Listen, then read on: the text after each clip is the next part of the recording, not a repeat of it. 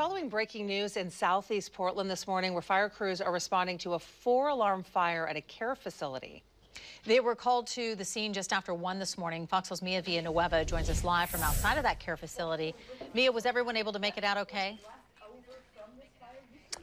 They were, Kim. I'm actually inside of the courtyard of the Hope Inn Care facility now, and I want to give you a look at the units where some of those people that live here were evacuated from. So take a look here. This is where one of those people lived, and you can see the floor is covered with insulation.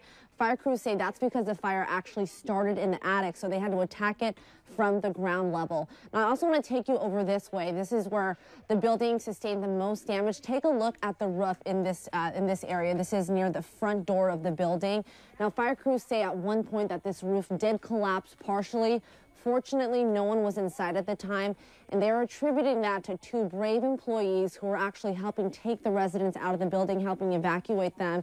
And it was an alarming scene, the fire officials tell me, when they pulled up to this building. They say that those employees were actually dragging the residents out of the building. And at first, fire crews thought that they were unconscious, that the residents were unconscious, but it turns out many of them could not walk. So an alarming situation. Some of them have now been moved to the back building of this care facility, others taken in by the Red Cross.